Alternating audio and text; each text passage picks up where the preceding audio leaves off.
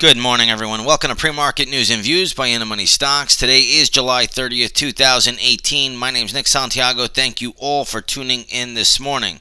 All right, getting started here, we have the S&P 500 E-mini futures trading basically flat on the day. They are up a quarter point right now, trading at 28.18 per contract. So all in all, futures have gone into the flat range from being down overnight. So we'll see how this all plays out. But you can see right around 2 o'clock in the morning, futures were much lower. They have started to increase and rise back to the flat line. Now Friday, we had a pretty good market sell-off, so we'll see if we get some more volatility out here for a Monday. Mondays tend to be on the lighter volume side, but being that we had a pretty good volatile Friday, maybe we'll get some good Monday action out here. Either way, we have stocks in the news and we have earnings plays out here, and that's all that matters. That's where we're going to focus our attention. First stock we're going to take a look at this morning is going to be Caterpillar.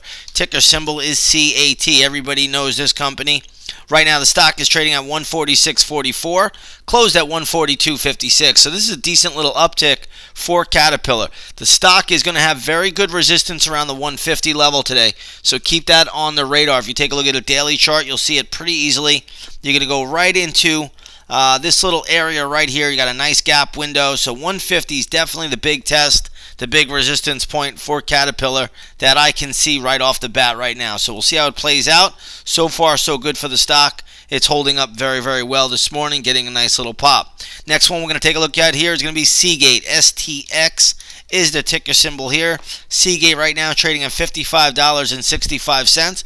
Stock closed at about $54.69 on Friday, so this is upticking a little bit. But that was after a good sell-off on Friday, so we don't want to make too much out of this pop. This is on the back of earnings.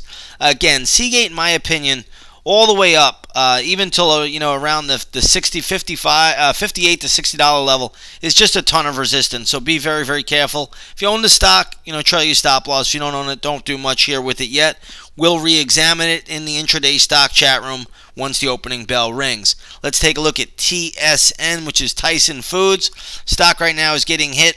It is trading at $60.55. This name closed at $63.56 on Friday. So again, Tyson under some pressure. This is also on the back of lower guidance. So again, stock coming out with lower guidance, getting hit a little bit. It has been beaten down equity. I'm going to try to work out some levels for this. Hopefully I'll have them ready for the intraday stock chat room right at 9:30. So get ready.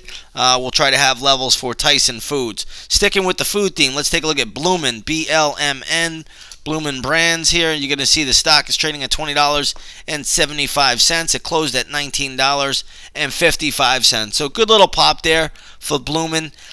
If this does start to run higher, you're going to watch the $22 level. There should be a wall of resistance at $22. You can see it here on the daily chart. Take a look at that $22 area. There should be a ton of resistance there. So again, if Bloomin' does run up, watch $22 as major resistance. That's still got some time to go. Probably another $1.25 from here, but nonetheless, $22, it starts to hit a lot of resistance. Let's take a look here at BAH, which is Booz Allen Hamilton, security firm. Stock right now is trading at $46.50, closed at $45.74. This stock's been on a tear really ever since its last sell-off, and you have to go all the way back to June of 2017.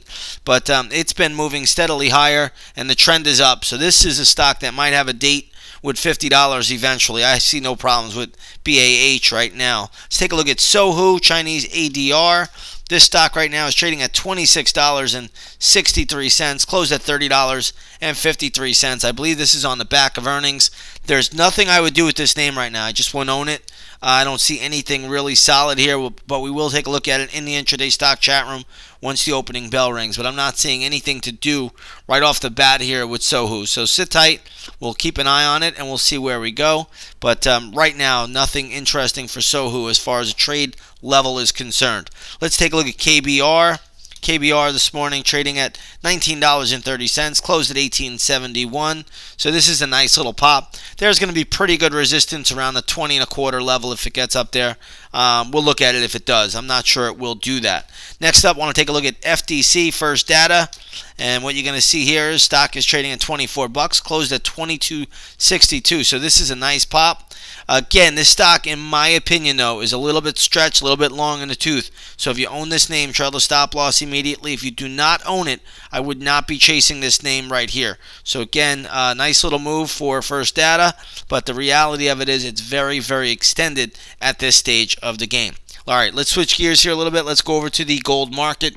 Gold is trading down $1.40 to $1,231.30 an ounce. If you take a look at the GLD, that's a good ETF to track the movement in gold. That's trading at 115.77, down from 115.83, so reflecting a little down ticking, but nothing terrible there. Gold has been very, very beaten up. It's very, very oversold, but again, as long as the dollar holds up, gold seems to go nowhere these days.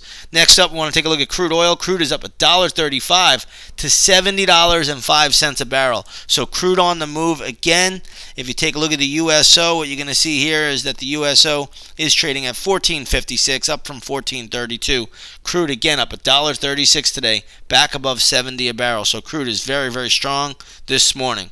All right, we're going to leave it here, short and sweet. Once again, if you haven't done so, come on over, take that 7-day free trial to the intraday stock chat room. We've had a great 2018, a great Friday. And again, if you want to trade alongside of us, take that 7-day free trial, check it out. Check out what we do. Be right on our sidelines here, and you see everything that's happening. With that being said, everybody, I'm going to leave it here. I want to wish you all a great, great trading session, and we'll see you on the charts.